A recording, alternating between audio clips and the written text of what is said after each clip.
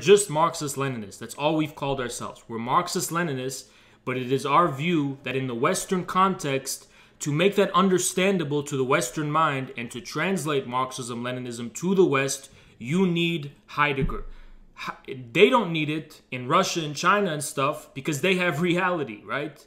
They have reality itself because they have a sacred and unspeakable understanding of their civilizational, national, whatever reality. They don't need Heidegger.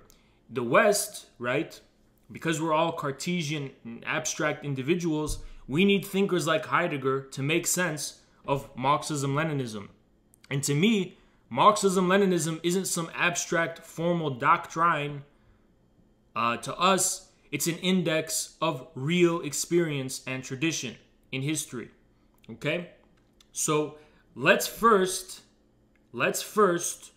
dispel this idea that Marxism-Leninism is a set of axiomatic that's what the Anglos think, right? That's what they think. But in reality, Marxism-Leninism is just a word. Marxism-Leninism is just a word that is an index of definite historical, political, and so on tradition, okay? The way Marxism-Leninism is able to make sense outside the West is very different from how we have to make sense of it here. You think I began as a Heideggerian, I like having to deal with all this shit? No. But you have to make sense of it in the West. Otherwise, you're going to run into confusion.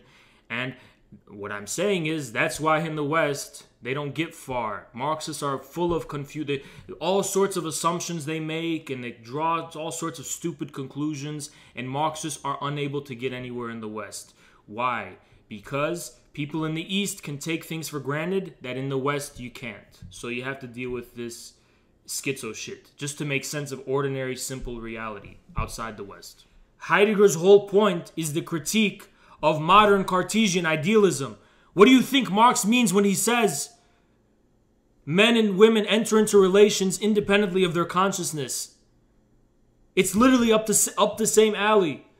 Marx was the first Heideggerian. It's the same thing they're dealing with, the primacy of being. The primacy of being is something Marx lays out very explicitly. For Marx, material being. But what is material? Well, material is essential. It's content.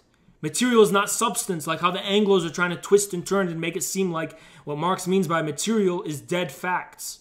It's not what Marx means. Marx doesn't mean dead sense impressions by material.